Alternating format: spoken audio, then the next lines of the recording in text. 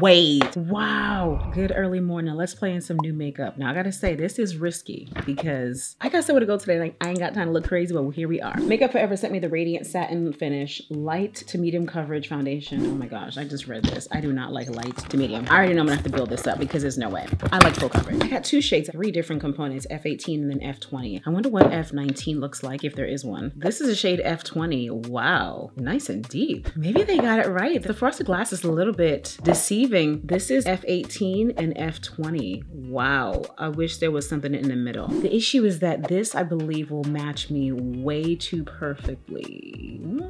No, this is actually good. I thought this would be too light because I don't like to match my face exactly. It does need to be a little bit darker. Let's just play with this one and see. I got some new Real Techniques brushes too, so let's play in these. This is the 259 Glow Round Brush. I'm doing back of the hand so that I can have more control over the product, and let's get this on. So it's a light medium coverage product with hyaluronic acid in it. Great if you have dry skin. I'm seeing a lot of these products come out, like the Makeup Forever one, the HD Glow, which I did try in a different video. Make sure you watch that. All the products are going to be linked down in the description box. And then you can also click the View Products tab right here because there are some products that I can link that way. It just makes your shopping easier for you. Comment and let me know if you have dry skin and or if you love a glowy finish foundation, because if you do, then these products are going to be great for you. Wow, this looks good. My skin looks very hydrated. Oh my gosh, did you see my face? Oh, I tried this new SPF out earlier. I do not like it. Look, it's leaving a white residue on my skin. That's what you saw in the beginning if you were wondering why is her face like that. Oh, I don't like this. The good thing is that if you do wear an SPF and it does make you look white, once you put your complexion product on, it will, I believe at least, it should go away because you're putting a pigment on top. You feel me? You can still see it on my hairline. Ugh. We're gonna cover it right up. Wow, the shade does look good. I'm very shocked. I really was like, oh no, I need a darker shade. No, this is good. And again, this is a shade F18. I gotta say, I really do like how this feels and looks. I am pleasantly surprised. This is a new L'Oreal True Match Serum Concealer, which also has hyaluronic acid in it. Look at that doe foot. It is huge. It's so cute. This is the shade, ooh, yes. This is the shade C8. I forgot what it would look like, and this is perfect. So again, if you have dry skin, you have patches on your face, you have mature skin, you like a glowy, hydrated finish, these are two products that I think you're gonna love. I've tried this concealer out already and I do like it a lot. The thing is, if you have dry skin and you put on a very mattifying concealer, like for instance, the e.l.f. Camo one, the matte one, right? If you put that matte one on and you have dry skin, especially under your eyes, it's gonna look crazy under your eyes and you're not gonna like it. It's gonna stick to any dryness you have under there. You're gonna wanna, first of all, make sure that you are hydrating your skin with your skincare routine and then choosing products that are best for your skin type. I'm gonna contour with Oh Faithful. This is the LYS Stick Bronzer. The shade is Worthy Deep. Now, you know LYS gave us some new blushes, which are so cute. They're not at this desk right here, but I have tried them out in different videos. Make sure you follow my Instagram because many times you'll see that I'll try products out that are gonna be there before they come to YouTube. And it's also on my TikTok too, so make sure you follow that. This is a new Real Techniques brush. It's a Snatch Sculpt and Contour brush. It's the number 261. My placement isn't the cutest, but come on, we gotta just get it where it's gotta go and blend it out, okay? This is a cute brush. Real Techniques brushes can get you all the way together for a very affordable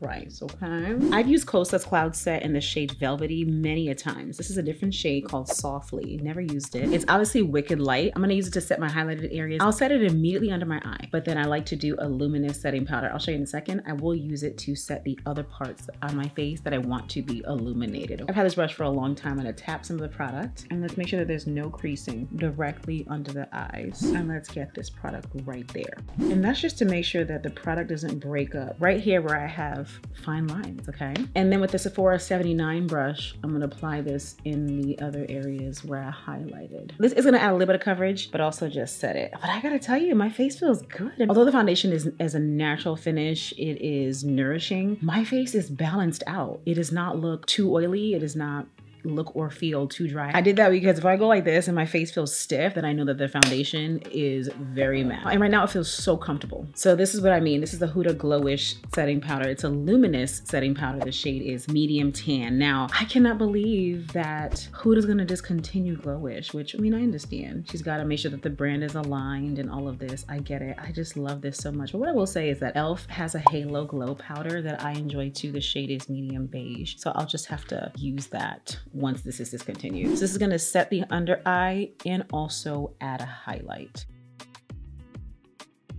So I'm gonna reinforce the contour with this powder foundation from e.l.f. This is the shade Rich 660N. And this brush is so cute from LYS. It was sent during the holiday. I love how it's bedazzled. We're just pouncing this. I want it to really flare out, not be so specific. And then we are going to reinforce the jawline here. I don't put product here per se. It's just what's left over from this brush when I do this step. Now here is the other cloud set, which is the shade Velvety. I'm gonna use this big Complex Culture. Is it Complex Culture? What is it called? Y'all always ask me. Yeah, it is Complex Culture. I don't know if that brand still exists or what. Let's put this powder on the face. The foundation is definitely medium coverage, so I can still see a blemish right here, which is a problem for me because I like full coverage. If I'm putting on foundation, I want it to cover everything. However, this finish is definitely pretty. This Kokie Cosmetics brow pencil has really been doing it for me. I was gonna use this Maybelline pencil, but listen, I don't have the time to play with that right now.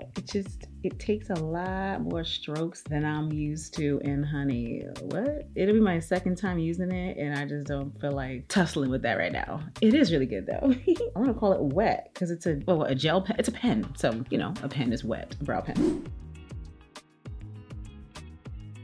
I didn't realize I had so many Kosas products next to me. This is their concealer. This is 9.5 N. Very nice caramel color. Just look at it behind the hand. I'm using an e.l.f. Cosmetics flat eyeshadow brush. And let's carve right here under the brow. It doesn't look light enough. It's a beautiful color, but I need this to pop more. This looks like my foundation.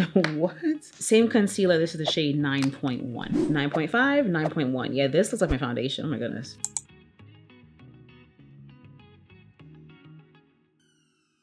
I use the same face powder on my eyes to just even everything out and balance it basically. And then I use this Huda Beauty Creamy Eye Kohl. The shade is very Vanta, which is extremely black, as an eyeliner. In this NYX Ultimate Eyeshadow Palette, I'm gonna take this gold shade right here to highlight my inner eye. I barely put the brush inside of here, and this, what? This gave me a lot of shadow, good Lord. I'm wiping off some of the product on the brush in front of me and then blending it in because what? That was a lot. Very pigmented. And as a reminder, all the products are linked below in the description box. Nice little pop. Lashes are on. These are my Old Faithful ones. Again, all links are below, and I use this Revlon half lash curler to press them together. It just makes the job so much easier. And then for mascara, I'm using the Fenty Hella Thick. So good. I love the way that this makes my lashes look. Just look at the bottom lashes. Unbelievable. And then if I were to add more layers, bananas. This is a new L'Oreal Infallible blush that I've never tried. The shade is Legendary Berry. Let's try this out. This is a 455 brush. Wait, okay. Wow. Let's go back of the hand. This is giving me way more pigment than I expected. Whoa, this is pretty. Again, I see that blemish. It is bothering me.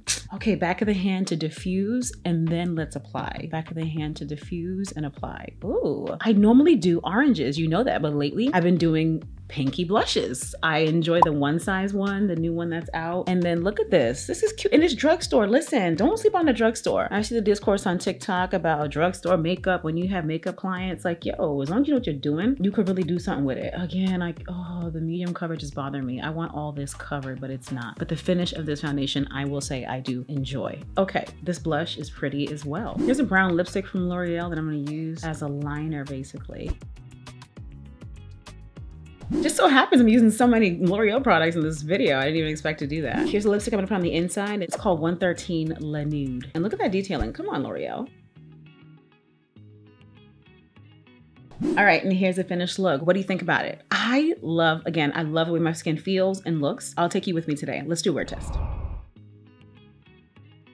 Wear test check-in. It is now 11:39. I did this makeup at 6:30 a.m. I've never had this issue with my mascara. This is a Fenty Hella Thick. I don't know what that means because what? How did it get down on my face? The skin does look hydrated. The blush still looks good in my opinion. The lip is a problem for me because I don't know where it went. Granted, I did just eat breakfast, but it shouldn't be gone like this. So, wow, that's a problem for me. I'm about to put a gloss on top of it.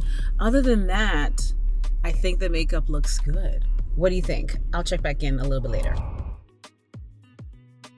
I'm back home. I've been home for a while. I did my makeup around 6:30 this morning and it's now 8:30. So that's what, 12 and a half hours. And I think my skin still looks good. I still don't know what happened with my mascara because that does not happen. You know, when you put your mascara on, you gotta be careful with moving around because if it's not dry, it could transfer. This has never happened before. I'm just gonna chalk that up to just being a fluke. When it comes to my skin, it still looks good. It just bothers me that I can still see blemishes here. I was blowing my nose a few times today, hence why some of the makeup is gone around my nose. So I won't chalk that up to the actual product, just what I was doing today. The blush still looks good. My skin still looks glowy. It doesn't feel wet. It was 75 today, so it was moderately nice outside. It doesn't feel wet, but it does have a glow to it. So I like that whole aspect of it. I'm gonna be wearing this a few more times, I will say. I'm gonna add this to the rotation for sure. Let me know if you like these wear tests, and let me know if you like this foundation just by looking at it, and if you plan on trying it out yourself. All links are below, and I'll catch you in the next video.